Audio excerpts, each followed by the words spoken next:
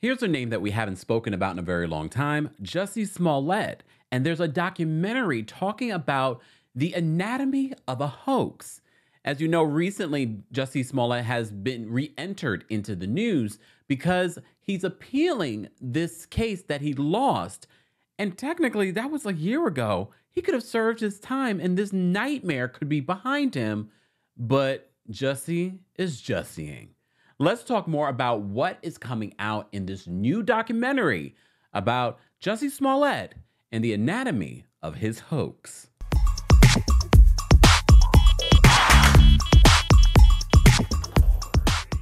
Welcome back to the Kempire Daily YouTube channel, your #1 source for pop culture news and music, entertainment, reality TV, and so much more. As always, be sure to like this video, subscribe to the channel, and hit that notification bell so you never miss out on breaking news when we go live or when we upload. So it's been a long time, and I was actually ready to stop talking and reporting about Jussie Smollett. But as you know, after Jussie Smollett was convicted and put in jail for this hoax, where he claimed that 2 white men had attacked him. Then it turned to black men and he had a noose around his neck. Can y'all believe this shit? Can y'all believe this shit? And then it came out that, did he create this story just so that he could get more screen time? And some sympathy?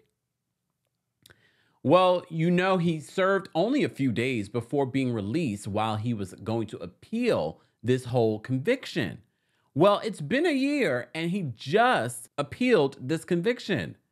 He could have served his time. This would have been over with. All right. But you also may have heard that Fox Nation is coming out with a documentary called Anatomy of a Hoax. And it's all about Jussie Smollett and the brothers that were involved in this situation that testified against Jussie, saying that we planned this with him. He came to us to plan this. Well, they're speaking out in this documentary, and it's pretty interesting.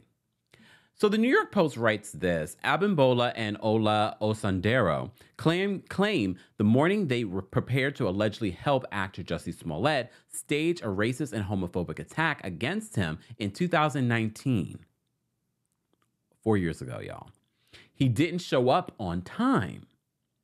They said this in the documentary: we made sure we got there at 2 a.m. sharp. This is in Chicago. This is in the middle of the night. It is freezing. I went to Chicago in May and it was freezing. They said we made sure we got there at 2 a.m. sharp. We had no phones because he did not want us to bring any phones, according to Abimbola. So 2 a.m., he was nowhere to be found. He was not there. So we were like, damn, what do we do? We didn't have no way of contacting him. He had no way of contacting us. So we waited here for about 4 minutes. Ola says, but it felt like forever. Because it was cold as a bee, I saw him out the corner of my eye, Abimbola recalled, and I was like, okay, that's him. The Osundairo brothers returned to the posh Chicago block for the first time since the chilly January 9th, 2019 morning for a 5-part docuseries, Jussie Smollett, Anatomy of a Hoax, streaming Monday on Fox Nation. So in their first exclusive interview since testifying in Smollett's trial in 2021, the brothers share, quote, exclusive details of their alleged roles in the made-for-TV drama that captured international headlines for years. Their attorney, Gloria V. Rodriguez, is listed as an executive producer of the docuseries. So it's important to mention these specific details. They continue in this. They said, as we crossed the street, we said, hey, to get his attention. Hey, N-word. He turned around, looked at us, and that's when we started yelling the famous slurs he wanted us to yell. Hey, aren't you that Empire F-word? The Osundairo brothers claimed to the camera crew in tow. We started tussling, moving around, and then I pulled him to the ground, Abimbola said of Smollett. He wanted it to look like he fought back. Remember what he said in his infamous interview with Robin Roberts? That was very important for him because he said, hey, don't just beat my ass, make it look like I'm fighting back and whatnot. Smollett, who has long proclaimed his innocence, didn't participate in the project, of course not. which arrives nearly 2 weeks after he filed an appeal challenging his 2021 disorderly conduct conviction and requesting a new trial. The Post says that they reached out to Smollett's attorney for comment, did not hear back. The Fox Nation special rehashes the rise and fall of the openly gay actor who has been starring in the hit Fox drama at the time, Empire, which followed the exploits of cutthroat music mogul and his talented family for 4 years at the time of the incident. Abimbola, one of the Osundairo brothers, says he alleges that Smollett didn't provide a specific motive, but wanted to be the, quote, poster boy for activism. The brothers claim Smollett walked them through the plans and accompanied them to the site beforehand.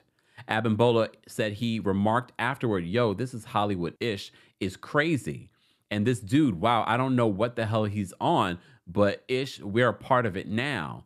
Now it's time, carry on and follow through with it. Smollett reported being assaulted while walking back to his high-rise apartment from a Subway restaurant. He said his attackers yelled slurs at him, declared Chicago is MAGA country, hit him, poured chemical substance on him, and hung a noose around his neck. Police continued to investigate. Smollett sat down with Good Morning America co-anchor Robin Roberts to share his version of the confrontation 2 weeks later. You also see the police cam footage of Smollett in his apartment, and he had not taken the noose off of his neck at the time, which a lot of people thought was a little strange. Smollett said without any doubt in his mind, the surveillance image the police released of two persons of interest in dark clothes were the so-called perpetrators. Eddie Johnson, who served as Chicago's police superintendent from 2016 to 2019, admitted to the docuseries that the police actually had a, quote, better photo of the suspects than the grainy one that initially was shared, but feared inciting angst among Chicago's Black and gay community. So now in full disclosure, I can say this. The reason why we wouldn't let them put it out was because it did have a, quote, red baseball cap, Johnson 62 explained of the photo. The red hat was allegedly worn to suggest ties to the Make America Great Again campaign theme. He says, I didn't want people to focus on that because it would cause more angst. So now that next day, when everybody finds out about it, do you think we would have some issues in the city? Yeah, we would have. That's interesting. It also makes me interested in was that a responsible decision, not giving the full details to the public? Just saying. And is this going to help Jussie's appeal? That remains to be seen. So they continue, said, within days, the police determined that the men were the Osundairo brothers, small-time actors who had worked as background players on Empire. Officers met with them at O'Hare International Airport when they returned from a trip to Nigeria. In the docuseries, the brothers say that they were 100% believable as white supremacist characters. But Abimbola recalled the uneasy feeling he experienced on the plane while replaying in his mind the information police had released to the media about the case. He says, two big-ass police officers came up. I went with them. I was like, damn, it's over with. They got me. Abimbola described of arriving at the Chicago airport. It was like a movie itself, Ola said. The brothers eventually decided to cooperate with the police, and Smollett was hit with 16 felony counts of disorderly conduct for making a false report. He was accused of orchestrating a phony hoax to boost his music and acting career as Empire waned in popularity. But in a shocking move, less than 3 weeks later, the charges were dropped by the Cook County State's Attorney Kim Foxx after Smollett performed community service and forfeited $10,000 bond to the city of Chicago. Johnson said in the docuseries that he was at a police recruit and promotion ceremony with the then mayor, Rahm Emanuel, when he heard this surprising development. He was like, Soup, how the F did this ish happen? Johnson recalled of Emanuel's alleged response to the news. He says, I know Fox and I don't have the best relationship, but you and her talk all the time. Did you know? And I said, I didn't have a clue. The Post reached out to a rep for Ron Emanuel, now the U.S. ambassador to Japan, for comment. So we're not going to rehash everything that happened in between. So that part of the story happens, and this is playing out in the documentary.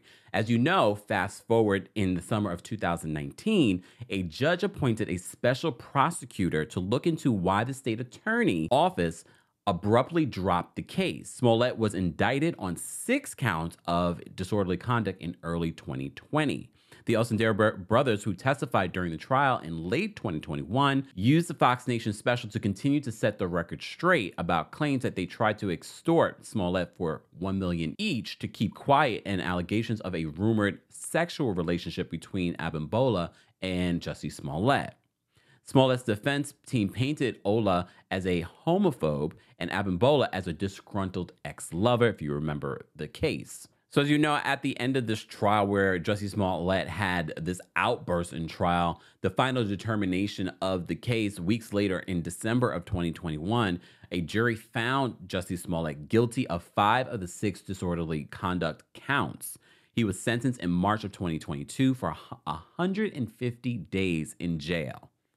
This is a year ago, and he just filed his appeal. So let's briefly talk about this appeal. So this recently happened just a few days ago, that Jussie Smollett is appealing this hate crime hoax conviction.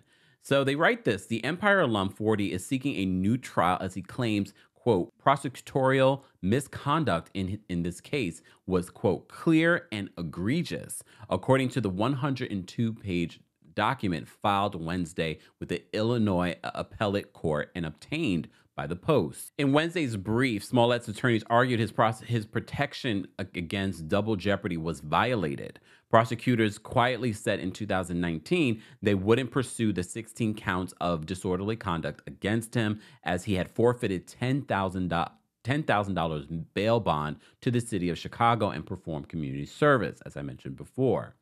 Cook County's state attorney, Kim Foxx, came under national scrutiny for her role in the handling of this case. As you know, a judge appointed a special prosecutor to review her office's decision, and new charges were filed. So, according to Smollett's attorney, they said Mr. Smollett negotiated bail bond forfeiture and performance of community service during his first prosecution constituted punishment, and thus his second prosecution and punishment for the same offenses violated the double jeopardy clause protection against multiple punishments for the same offense.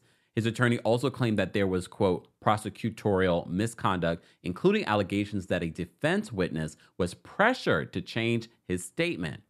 And they took issue with the, quote, biased decisions by the trial judge, saying his, quote, closing remarks demonstrated that Mr. Smollett's sentencing took on a personal, retributive tone. Since then, Jussie Smollett has been working and busy on other projects, but this cloud of suspicion continues to haunt him and follow him. But I honestly believe if Jussie Smollett served his time and came out, I believe as a community, as in the world of entertainment, people would have moved on. Would they still have jokes? Would this still follow him in some shape or form? Yes. But do I think that he wouldn't be able to work again? I don't think so, especially if you are talented.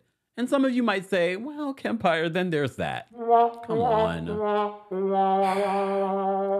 But I feel as if the fact that he, and maybe, because I don't know what's going on with Jussie Smollett and why he continues this charade, but I do believe something psychological is going on. Look, I am no expert, but based off of his behavior and the fact that when they detail all of what went down to create this, and it was pretty sloppy when you think about it, it kind of makes you think something else bigger is happening with Jussie Smollett.